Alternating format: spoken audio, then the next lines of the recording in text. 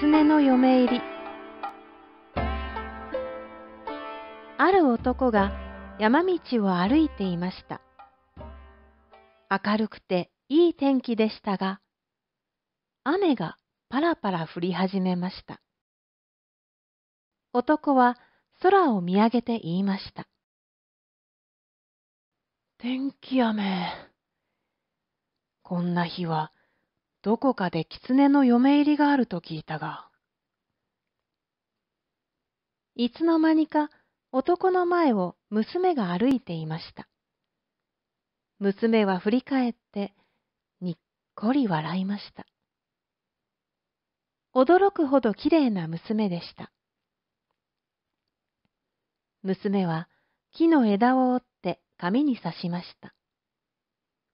すると枝は髪飾りに変わりました。木の幹の後ろを通ると、娘の着物は白無垢に変わりました。おかしい。あの娘は化け狐か？男は怪しみました。やがて竹藪の中から娘の仲間たちが現れました。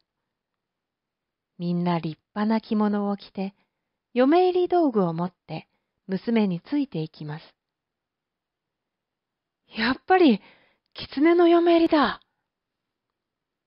男は嬉しくなって狐の花嫁行列についていきました。山奥まで行くと大きい家がありました。行列はその家の中に入りました。男は玄関から入ることができませんでしたから、中が見えるところを探しました。壁の高いところに穴がありました。よしよし、ここから見ることができる。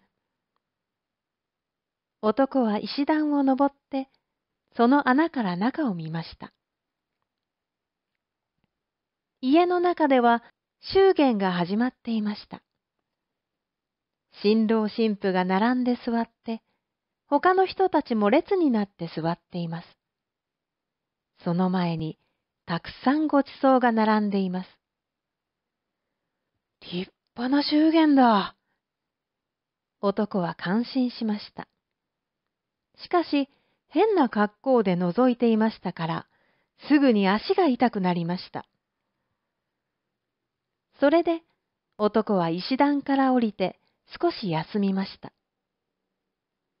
キセルに火をつけてタバコを吸いました。すると、だんだん景色が変わっていきました。大きい家はなくなって古い神社になりました。石段も石灯籠になりました。しまった。狐だと分かっていたが、化かされた。